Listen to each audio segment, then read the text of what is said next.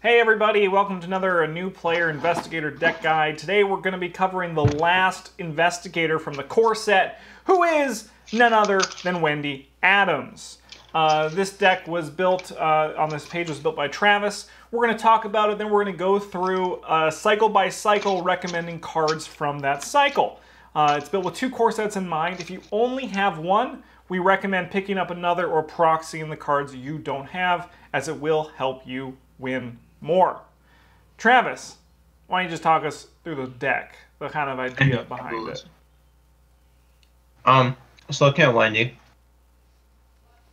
you have one of the most optimized stat pools in the game, actually. 4 foot, incredible. 4 brain, incredible. 3 book, very serviceable. 1 punch, who cares? You won't be needing it. Yeah, like they could maybe have like 3 brain or 3 foot and like 2 punch, but like that's functioning the same as 1 because you never can. So that being said, no punch. That means you're relying on either events or you're going to be getting clues to participate in the game. 7 hearts, 7 brains, fantastic, very balanced stats, very resilient for a small child. Reaction ability: you can discard a card to take a test again. Like actually 10 out of 10 ability, so good. Yeah, I think the best part about Wendy is how literally half of your deck can be built out of blank cards that actually do nothing. Yeah. And you'd still be in pretty good shape. Yeah, you just show up and you're like, I'll evade this guy, and they're like, you fail. You're like, I'll throw away any of these cards to try again. There's some cycles that really like push that into being like absurd. Yeah. Because you get value out of discarding them. But anyway, base deck, flashlight, investigate, good. Like I said, that's like the thing you can contribute to advancing the game, the offensive part of the game that you can participate in. Flashlight's a good way to do that. Rabbit's foot. Like drawing cards is really good. Yeah, you get something out of things going wrong. Yeah. And even if you fail, like it really takes the sting out of it. Yeah, right? Exactly. Leo Luca's your ally. Taking extra actions is good. Extra 33% of turn is good. Pickpocketing. Getting benefit from evading, which is one of your like good, really good stats. Like, yeah, I like it. Also, like the reward being drawing a card, which basically means you get to take a test a second time without really taking it. Like, yeah, it's the same kind of thing with Rabbit's Foot, where if you failed one, you commit a card, you fail again, you get a card back with Rabbit's Foot, so it's like you never lost the card, really. It's pretty... There's some high value there in Wendy as well. Yep. Scavenging. Like I said, we want to investigate. This lets you get things back from your discard. Not super relevant with like this base deck, Wendy, because the only items you're playing are like flashlight and foot. But that being said, being able to like repeatedly throw one away and then just like get it back. So you investigate and then you're like, I don't like that result. And then you're like, I succeeded. I'll take it back, please. Seems good. You just succeed to investigate for free. It's insane. Look what I found. Very good. Most red decks. Getting clues good. Backstab is a good way for her to actually fight, because as Travis said, she has 1 fist, which is like, you might as well have 0. Yep. So backstab allows you to actually kill things at a pretty efficient level. A very efficient level, actually. 3 damage is a lot. That'll kill most enemies. Yeah. Kind of distractions, one of my favorite one-ofs. Being able to commit for either a guts or like 1 of any symbol is like very flexible. And then just like that once in a while where you're just like, I'll evade like 3 guys or whatever. Like, it's great. My favorite is the idea of throwing a whole turkey at like cultists. No, and they're like, oh and my it distracts God, them all. They're all like, oh my weeks. God, turkey! I haven't eaten. I haven't eaten in days, man. Yeah. Our union's awful. No, but this card like is in the deck list of that second copy of guts. If you look up there, Yeah. which like it could, if you don't like it, it could easily be copy of guts. But yeah. Elusive. Good card. We will say we're playing without the tab. This deck is without the taboo list, and if you're only playing with 2 cores, you don't want to be playing with the taboo list. Live the power while you can. Elusive, good. Emergency cash, good. Your events cost money. Leo Luca costs money. Lucky. Also just good. Yeah. Not failing tests instead of failing tests is generally good. Especially good with her ability as well, Yeah. because you can you can turn a failure, have a better chance of turning a failure into a success with her. Yeah, it just really increases the odds there where instead of being like, I have to pass this test, you're like, I only have to fail it by 2. Yeah. Sneak attack, again, in line with that backstab as a way to permanently deal with enemies. Evading enemies is easy when you have 4 foot, so... Yeah. Also, they wouldn't expect a small girl to stab them. No. The package of the skills that bump your stats, all very good and very helpful. Yeah, Guts is good, and Mana Dexterity both good because the Treachery deck quite often poses those stats as questions to you. Perception's nice just to like kind of push through a couple extra investigations, because once again, that's like the real thing you contribute. Yeah. And Unexpected Courage just kind of fills in the gaps. You'll notice... Here, get Fist Test. You're sorry. like done though. Just losing my voice. You'll notice that there's no overpower. One thing that's kind of important to know when you're building a deck, when you're first starting out this game, it's less about, you don't want to help your bad stats get better. Just kind of like especially with it's a 1, just let it be bad, right? Like, just accept. You draw a punch and you're like, shucks, Yeah. right? No, like you're playing Forgotten Age, you got Leo Anderson, you got your foot, you're like, every time a foot test comes up, I'm going to fail. That's it. That's life. It's more worth it to put in cards that help mitigate that failure than it does committing cards to try and succeed. Yeah. Here are her unique cards. Abandon Alone, depending which cards you play with, can kind of suck. But for the most part, it's just 2 Direct War. I would love to see Wendy's Amulet, like, lets you get extra value out of set cards. Like, there's 2 kind of Wendy builds in my eyes. There's, like, where Wendy's Amulet really shines, and then there's, like, Abandon punishes you. Mm-hmm. Yeah. I think that the graveyard one is, like, or the discard pile one is, like, better in general. But, like, Wendy's Amulet letting you get extra uses of, look what I found, backstab, and elusive, and lucky, and sneak attack is just, like, good. Yeah. I do want to see the situation where Abandon Alone, you have, like, 27 cards in your, like, discard pile, and then you're like, well, don't got much to work with now.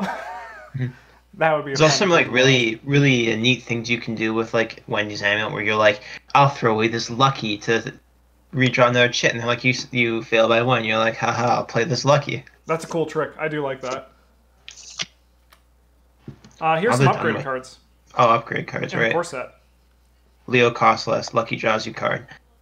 Close Call is like lets you kind of deal with an enemy.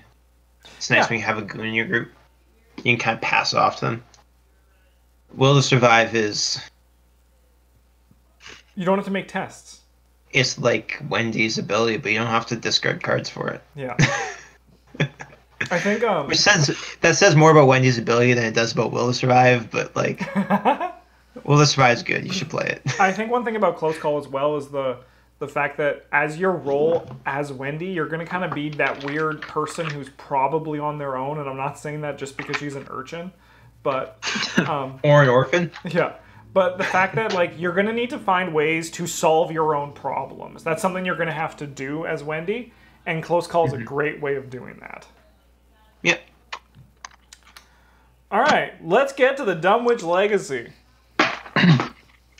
Tell me about Pierre like you have every other time, Justin. Pete's great. He just so the basic version. We'll get to the. Okay, wow, yeah, Pete's just also incredible with Wendy. 2 very relevant stats get bumped. The basic one just gets you +1 foot, which puts you to 5. In addition, you basically don't have to worry about dying to horror anymore, which is a huge thing. We'll get to the other one when we get to him, when he's in the slide. Dark Horse is, like, incredibly powerful with Wendy. Mm-hmm. Because most of your cards you don't even want to play. You just want your cards in hand to throw away to retake tests, and Dark Horse just gives you +1 to everything. Yeah. It's so good. Yeah, it turns your 2 4s into 5s, which is awesome, and then your 3 into a 4. Yeah, like you can scrape through game just like playing Dark Horse, and then you just never play any other cards again, really. Yeah. You just throw them away to retake tests. Newspaper doesn't seem too exciting, but the card's very strong because as you're playing Wendy, if you're playing 2-player, I mean, 3-player especially, because your job is probably just to grab like a few clues and clean up the messes that you can clean up. And newspaper is a great way of doing that. You investigate at 5, then you're holding the clue that you need, and you still have 3, which is still a very serviceable score for getting more clues that may show up. Newspaper also really functions well with scavenging. Yes. For Wendy, where you can just recycle 2 of them and just like always have like a permanent +1 book, assuming you're succeeding. Yeah, definitely.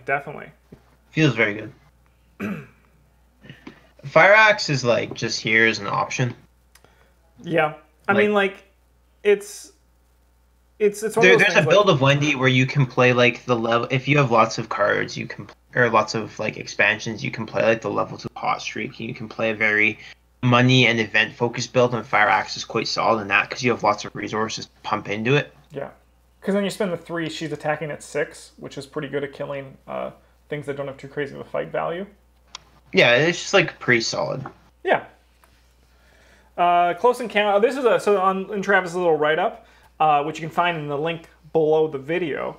There is this is like the ally package. There's some cool things you can do with this. You want to tell them about the Red Glove Man list? Sure. So what we're trying to do with the Red Glove Man is put him into play and out of play as many times as we can, because he makes any of our stats awesome and makes sure that none of the damage we're taking this turn matters. 6. Yeah. 6 if awesome didn't cut it. So yeah, you can actually kind of just do anything as long as you played the Red Glove Man this turn. Charisma stops us from having to discard people like Leo DeLuca, who in turn enable more use out of playing the Red Glove Man. Mm-hmm. Chance Encounter just lets you play the Red Glove Man from your discard. Yep. Very strong, very fun package too. It's also a base skill, so you still get, Yeah, you get any of the buffs that you should be getting from anything else. Like if you have Dark Horse in play, then your skill is 7, assuming that you have no money at the moment. Yeah, which you probably don't if you're playing Dark Horse. It's just saved up for that Red Glove Man. Yeah, it's a fun little package, and Chance Encounter also just makes it so, like, I mean, like, she plays in her discard pile as well, right? So you're going to be able to get him back. And if, like, say for some reason you need him just there, you can just put him in there, right? Like, I don't know why you would, but you could. And the Red Glove Man set does also get stronger and more reliable the more cycles that you have access to. Yeah. All right, some other options. Scrapper, which is a good way for you to bump up your foot. You could bump up your fist if you need to, like if you need to kill something small, but having the ability to just always... Like if you need to fight a rat. Yeah, exactly. Or if you need to, you need to just punch a cultist, and you have some sitting around, and you also have Dark Horse, because that would be an additional +1 if you spend all your resources. But then there's also Upgraded Pete, which is very good, because if you notice with him, your 4 and your 4 in your brain and your foot, respectively, become 5 and 5, which is pretty great. And then also you just don't die when he's in play. He does a great job of making sure you're all right. He does a very good job of mitigating your abandon and alone. Yeah, definitely. One thing about the Scrapper that's very strong is, as mentioned earlier, half your cards in your deck could be blanks because you're just throwing them away for whatever in Wendy. And Scrapper's like just a use of your experience that you're never going to be tempted to throw away to reuse her ability. Definitely. You can just have it sit there and be a sink for your resources. Did that one mutate in the... Or is that the one that stayed the same? No, I think Scrapper There's like yellow, like 5 green. now. I'm just checking. I think the blue one and the purple one stayed the same. Yeah, Scrapper's now 5, which I still think that's not for you guys watching. I was just curious, but let's go on. Let's move on to still in the Dunwich Legacy. This is green cards now. Quick thinking is good. Extra actions good. Yeah, I think also a big thing is, like, with quick thinking, you're going to be using either of your 4 skills for this, so you're probably going to succeed by 2 or more, not even counting the fact that they're probably buffed further. Yep. Lone Wolf is very comfortable again in that like heavy money build with the Fire Axe and stuff like that. Also good with Scrapper like Fire Axe as well. and Lone Wolf, with your money that you get, is like you get to chop things at 5, which is Yeah. pretty good. If you're playing the ally set, you also probably want this. Yeah, allies are expensive. They are expensive. Double or nothing. Don't recommend this card very often. This card is a big plays. You know? It is the ultimate gamble. Yeah, big plays. You don't have a ton of things to like take super advantage of it with, but it's very, very strong with will to survive. Very strong with will to survive. Very strong with like scrapper and backstab. Lucky Dice Bryn talked about this one in the Skids review, where you just get to.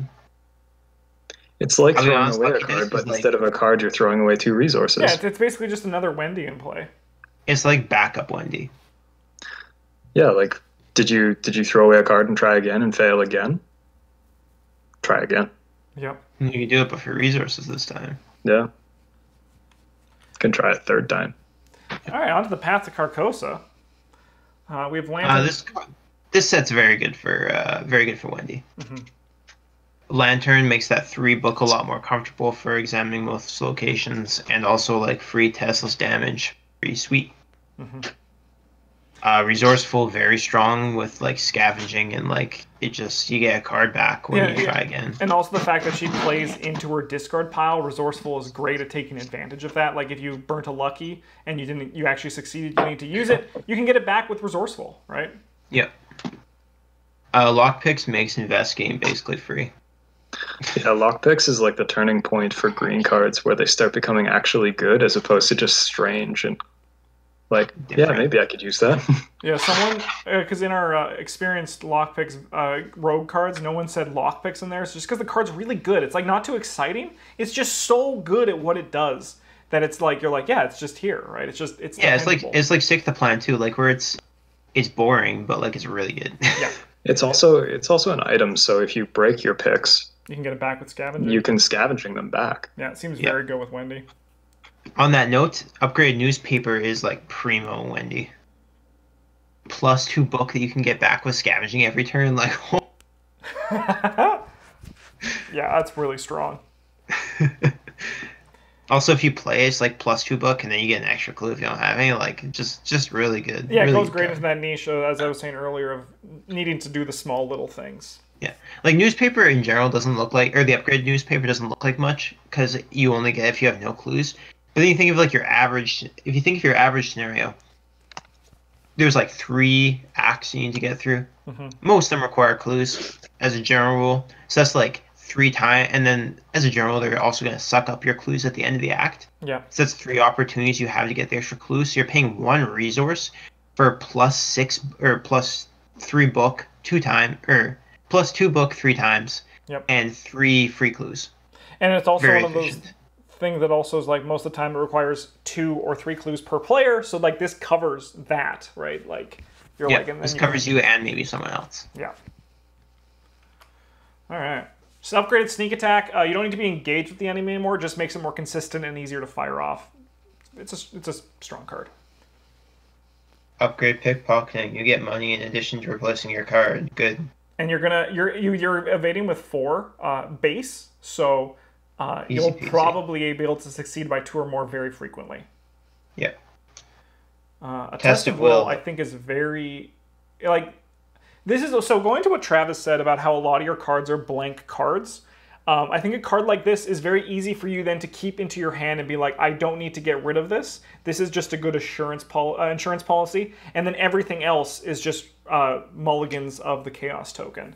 It's a good way for you to say no to the game, and because you're primarily red, you will have some expensive green cards, but because you're primarily red, you won't need to, you'll have that extra experience to spend to bring it back into your deck. Very strong card. More protection, but red. Yeah. This is a fun pack in the Forgotten Age. So this is where things really take off for like these first 3 cards. You get a bonus for playing out your discard, like, oh my god. You just throw them away, and then you get to use them later for better things. It's so good. Yeah, that's really sweet. And I remember watching you play with those cards in Wendy. It seemed like a really good time. Yeah. And they're all level weapons 0. Like a little bit lackluster because they're relies on your fight. But like if you have some of the damage cards, and got like Fire Axe or whatever. It's pretty serviceable. Impromptu barrier, evading an additional enemy and winging it, getting you an extra clue is so good. Yeah. It's so good.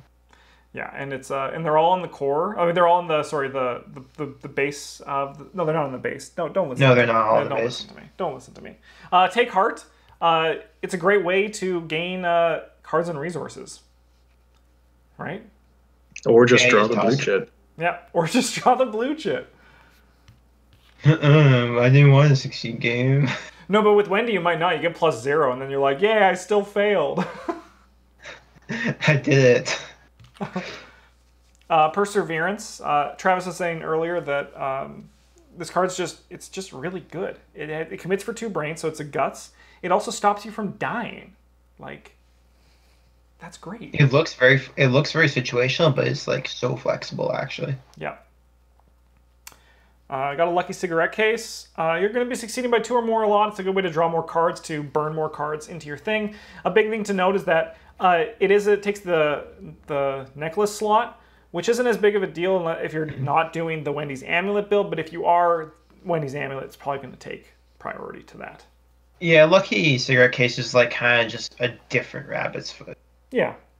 You handle this one's fun card to play because you give your problems to someone else and make money off of them.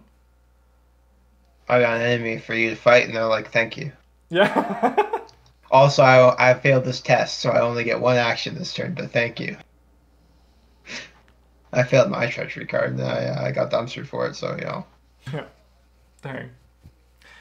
Like in the Skids review, Hatchet Man synergizes very good with things like Sneak Attack. Yes, yeah. It's a little bit of a niche card, but like pretty good for Wendy, I think. Yeah. Ornate Bow. She has a very minimal fist. However, you're still attacking at 7 with it, which you're attacking at 6 with it, which is where you want to. Yeah, I'm having a stroke. Don't listen to me right now. I have to restart this thought. Ornate Bow is good because she attacks at 6. She has a lot of feet. Wendy has a lot of feet. She shoots a bow really good. We got there, folks. Ornate Bow, the weapon for people who can't fight good. Yep, but can run really great. Yeah. It is a bit one thing that always just be aware of with Ornate Bow is that it takes a lot of actions, and if you miss, it feels really bad. Luckily, Wendy has that kind of ability to turn a miss into a potential hit, which I think is can make this really strong in Wendy's deck. When he shoots her bow, the arrow goes wide. She reaches into her pocket and drops some piece of garbage on the ground. The arrow, yeah, hits him in the head. Why? He's dead. All right. Circle Undone. This cycle is also quite good for Wendy. Drawing Thin is a good card. Yeah, it's when you fail, not even when you fail, when you start a skill, you just increase the ability by 2 and gain resources or draw a card. You can get the bonus and pass. Oh, baby. Yeah, because resources are good because you can buy things. Cards are good because you can use them for her ability and other things. Track shoes make her feet. Oh, sorry, Travis? Yeah, the item that they forgot to put like foot symbols on or whatever. Not foot symbols, but like a buy slot, but like for feet. I wish they did because they've introduced tarot. They could have just introduced feet. Yeah. But makes her foot 5 and allows her to move quicker, which will be very easy for her. Remove actions, baby. Yeah. Belly of the Beast is good because it allows you to get clues with her skill that's good at it, which is her foot. And she'll also then be evading enemies, which you're going to be doing anyway, and you can get clues out of it is a good time. Trial by Fire is good for most investigators that are bad at something because you can just be good at what you need to. I do think Trial by Fire is like a level 0 red gloved man. Yeah. Yeah. I do think what Travis said in his the deck tech for this is that it's a bit expensive, and that's just something you should be aware of as you're building plans to play this card. It is. Yeah, like 3 resources is a little bit pricey. Yeah. Same thing with these decoy, intel report, and small favor. They all sort of tie into that build I was talking about a little bit earlier with the level, especially with the level 2 hot streak from Return to Dunwich or Return to Carcosa or something like that. But they synergize very well with just like events that do things. They synergize well with Wendy's amulet. Yeah. And then especially the one like the small favor, a great way for her to kill enemies because she's not that great at that. The other two give you like very nice symbols as well. Oh yeah, no, they all contribute. Like they do great symbols, which is great for all three of those cards. Yeah. The moon, it's a tarot card, so you know what that means, folks. It's good but boring. It just gives her more foot, which helps her out a ton. You'll note that we don't have the red tarot for her, and that's because it's that one's because it's bad and boring. Yeah, it's not that great. Bad and boring, the worst combination. Yeah, that one is just kind of not strong. Yeah. Guiding Spirit is one of my favorite allies that I think. Yeah, I really like it too, but the problem is Pete's there just pushing the ghost back into the grave. Because but it depends who you're playing, right? Yeah. Like you're playing Wendy, you don't really need that sense. You don't really need that extra foot. But you know what you do need? 4 book if you're investigating. 1 money for 4 buck is insane. Yeah. Oh yeah. And like, yeah, it exiles, but once again, you're in red and you have the money to spend, like the experience to spend, because your deck's going to be built before you know it, and you're going to be like, all right, we have 5 encounters left. All right, let's go. Yeah. You're also Wendy, like just don't fail the test to do your brain damage. Yeah, exactly. Yeah, I probably won't even die. You just don't fail. But having a 4-4-1-4 for your stats, you're like, okay, good. Let's just never punch and be great at everything else. Yep. Fortune or Fate is a good way. Fate Yeah. You go, Travis. It's like water protection for ancient evils. It feels good. Yeah, just say you no. just get to do it. Eucatastrophe is also a great way of saying no to the game and saying, yes, I want to draw the blue chit. It also doesn't exile itself, which is sweet. It is? Yeah. I think that's it for Wendy. I think so. It is. Yeah. I want to play Wendy after doing all this. I think Wendy would be fun to revisit. Wendy is a very strong investigator. Yeah, because I haven't played her since my first time playing the game. Mm-hmm. But, hey everyone, thanks for watching. That is the end of all our core set investigators. So from here on out, if you have not seen our Akachi or our Rita one, we're going to be doing individual investigators. We're going to get through everyone in the game, talking about a deck you can build from the core set and all of the cards only in their cycle. So that's what we have going forward. We're going to be releasing those videos weekly. But in the meantime, if you have any comments about Wendy or anything we might have missed or anything at all, or if you want what investigator you want to see first, we probably will all have already recorded them, so we won't know, your vote won't matter, but we can then build your list from that. But yeah, we read the comments and we love talking to you guys. Thanks for watching. Have a good one. And as always, GG's.